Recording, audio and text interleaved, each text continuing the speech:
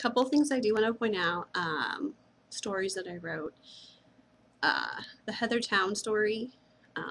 If you haven't read that on my website, this week I wrote a story about Heathertown, who was from Venus, Florida, and she was very tragically killed in June when a tornado ripped through her town. And the story that I wrote was about basically how she saved her daughter's life, her 3-year-old daughter's life. And well, her story has just really touched my heart. I have written to her family, and I'm actually got a call from her dad Elmer, and I'm hoping to be able to squeeze in a trip soon to go to Florida and actually meet her family.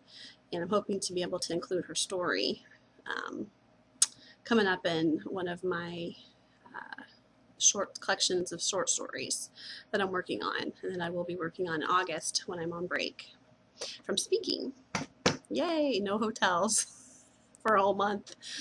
Sounds really, really good right now. So yeah, if you haven't read that one, it's called Voracious Love, and don't let the word voracious scare you off. If you don't know what that means, it's not important. It's just about love, and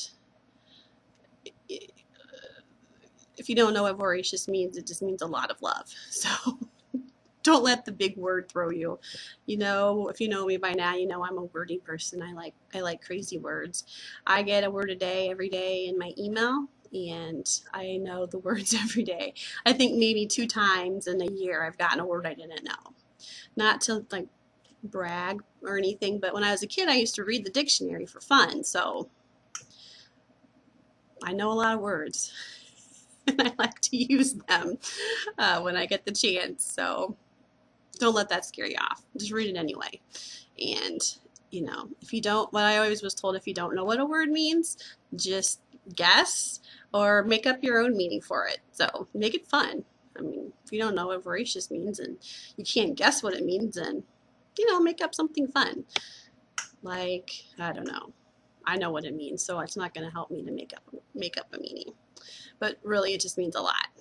Like a lot. We'll just leave it at that. You should definitely go read that.